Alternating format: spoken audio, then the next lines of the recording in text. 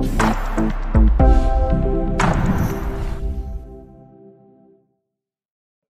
everyone, how are you doing today? I'm back with another video, and in today's video we have a brand new Lenovo laptop. This is one a client brought it in and was asking if I could upgrade the RAM for this model. This is a Lenovo 14Ada05, also known as a model 82Gw. That information can be found on the bottom sticker.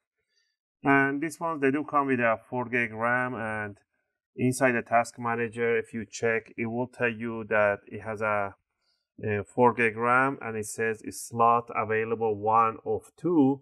That means there's 2 slots in there available. Even if you check on the command prompt, it will tell you the same thing, that there's 2 slots available. Unfortunately, I have no idea why Windows has a problem of detecting the actual physical detachable RAM DIMMs or anything like that. And I seen a comment, people like, no, my CMD says that, command prompt says that I do have 2 RAM DIMMs, and on the task manager it says that it does. So I'm making this video to show you guys you cannot upgrade the RAM on this model. The RAM is soldered on the board and is non-replaceable or upgradable. And I'm gonna actually take my time to open it up and show you guys that there is no RAM DIMM available in here. Alright, to open it up, first you want to flip upside down the laptop. You want to grab yourself a screwdriver set. As always, I use the UFIXTEK screwdriver sets. We're going to be using a Phillips number 1 from this screwdriver set. You can get the Pro version, which will include you with an opening tool and tweezers and many other stuff, or you can just go ahead and grab yourself a guitar pick. A metallic guitar pick are really suitable to do this job. So what we're going to do, we're going to remove all the screws at the bottom cover. All the screws are the same size and height, so don't worry about mismatching them. Let's switch back to Phillips number 0. Number 1 is a little bit too big. And we're going to remove all the screws. Again, as I said, the screws are the same size and height, so keep them in one big pile. Also, if you guys like my videos and if it's helping you guys out to understand or upgrade or anything like that, you can support the channel by subscribing and clicking like on my videos. I really appreciate it.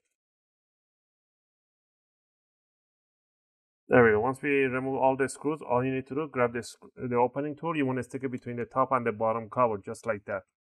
And all you need to do, twist it towards the outside. Do all the front side. Run yourself in the front. Do the left and right side a little bit. You want to stick it between the bottom cover and the palm rest.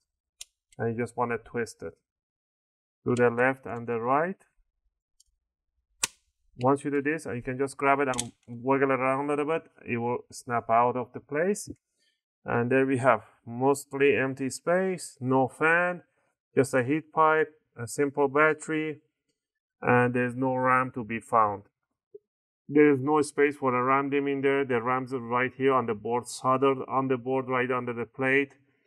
And we know that the RAM DIMMs are just like this, so there's no way a RAM DIMM can stick right through there. So there's no even available, anything like that. So nothing right there, nothing right here, no RAM DIMM nowhere to be found.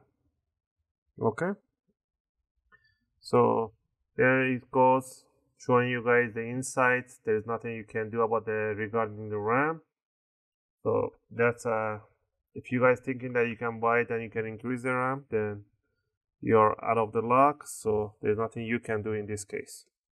All right, to put it back together, just grab the bottom cover, bring it over, and just snap the sides, push down really hard on the back side. Make sure you hit those clicks, the front and the sides.